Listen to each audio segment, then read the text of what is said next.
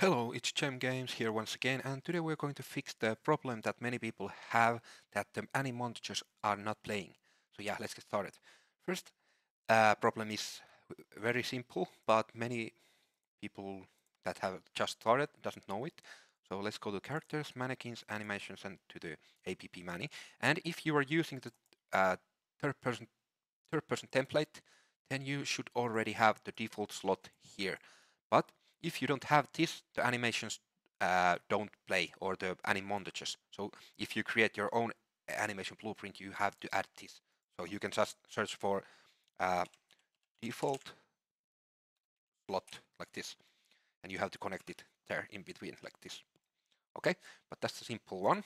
The next one is with animations. If you have, I made these animations from the default T-pose. I added just some keyframes to here, and it's spinning. And sometimes if you create a anim montage from the animation that has some keyframes, sometimes the anim montage doesn't work. Now it works, but sometimes when we change the play rate, okay, now it works. Of course, when I'm trying to show it, but yeah, sometimes it doesn't work. And if you have the problem that it doesn't work here, but it shows here that it's spinning, or maybe not even show here, and it's working, like if you click this, it's working normally like this, but on the anim montage it's not working. I have a solution for you. You have to go to the animation, and you actually want to like add these keyframes to the animation, so they are not keyframes anymore. So you have to go to create asset and create animations and current animation and preview mesh. Now you want to find the folder where you want to save it. So for me it's the blueprints, and now let's call this spin 1, for example. Okay, now you can see it adds all the keyframes to the animations, so it doesn't anymore have keyframes. So usually this fixes the problem if the anim montage doesn't play when the animation has keyframes. But now it should always work. At least for me, that has always done the job. Okay, and the next thing is I will actually add there a spin montage like this to X keybind. I just created this quickly.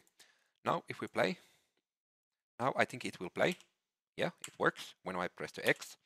But there is also a little problem. If our like spin animation, let's say it's this spin 1, if we make this like much shorter, like let's remove all the frames after, like now I have 10 frames. Okay, now if I go back to spin montage, I have the spin 1 there. Okay, now it should still work. Oh, it's lagging for some reason.